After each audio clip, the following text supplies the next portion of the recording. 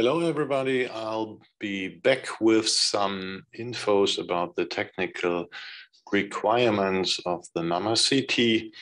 Some of you asked me to get some more insights about these technical specifications of the system. So this is an image of the actual scanner of the ABCT, Advanced Breast CT without breast compression. You see the table where the patient is lying and the bore where the breast is positioned. So what is the difference to a normal CT? If you look at the actual normal body CT scanner, we always are going to examine the whole body in an actual direction. Therefore, the ring of detector and radiation source is quite wide. At least 70 to 80 centimeters is the distance between radiation source and detector.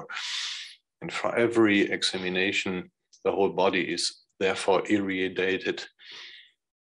At least even with the best systems, you will come down with an astonishingly resolution of approximately 0.5 millimeter. But due to the setup of this whole thing, you can't get much higher with the actual resolution. The MAMA CT is following another way. It's an examination in a frontal plane along the longitudinal axis of the breast, as it is shown on this image. You have at least no radiation of the rest of the body, and at least a very small distance between the tube and the detector. And therefore, you come out with an extremely high resolution with this system, about 0.3 millimeters down to 0.1 millimeter in every direction. So it's an isovolumetric voxel you are going to produce with this technique. At least you have a very high patient comfort with no compression of the breast, no narrowing tube to lie in as is used in an MRI. You have a short examination time, about 5 minutes for the whole procedure for both breast. And also on the other hand, you have a highest image quality with 3-dimensional without superimposition. And therefore, you can use contrast media to lift it and to elevate this examination to a functional examination. At least you come out with an extremely low radiation exposure, and I want to show you why later. So if you compare the MAMA CT to any other modality on the market concerning 3D imaging, superimposing of tissue, contrast media, usability, microcalcs, and comfort for the patient, you will come at least with the best options in one machine for the MAMA CT, because you are combining first time 3D imaging without superimpositions, usability of contrast media, visibility of microcalcs, and a high patient comfort in one exam. So let me go into the technical structure of the scanner. You have a dedicated spiral breast CT to the system. And as I told you before, here's the opening for the breast. You have a patient table. Underneath it, there's an access door to the scanner. And if you open this, you have an insight into this view. So on the bottom, there's a chest positioning mirror. On the right side, you have the X-ray tube, the breast cover with some numbers for the length of the breast. And on the left side of this image, you have a detector. And now this is the whole system in action. As you see, the rotation of the scanning system and the breast in the cover. And now the scanning is in progress, and it's done after 12 seconds.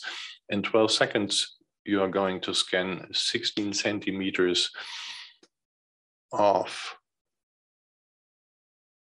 ROI, and now it's done. That's all. One examination with a very short examination time, no scattered radiation to the patient, reduced artifacts, and extremely high comfort. So what are the technical specifications in itself. You have a high power X-ray tube, you have a spiral cone beam CT scan, but the main thing about this is the detector. It's the first clinical application of a photon counting detector in a CT scanner, and the detector is produced by direct conversion. And it is absolutely fascinating because it combines extremely high resolution with 0.1 millimeter with an extremely high rate of 1000 hertz. That means an extremely high resolution with the highest sensitivity, and then the reconstruction algorithm is done. If you compare the photon counting detector with a standard CT, I have to show you this image. So with a standard CT, you have the X-ray going into a scintillator, and then the scintillator is emitting light, which is then measured by photodiodes and transferred to a chip. And the image comes out with a good quality. But if you look at the modern photon counting semiconductor system of direct conversion, you have the direct conversion of the X-ray into electric counts. So the chip is directly producing an image, and therefore you have a single photon counting and energy measurement system with an extremely high geometric accuracy and an extremely high efficiency. That means for an examination with a mammo CT, you come out with the same dosage as a plain mammography. Thank you very much for your attention and have a good time.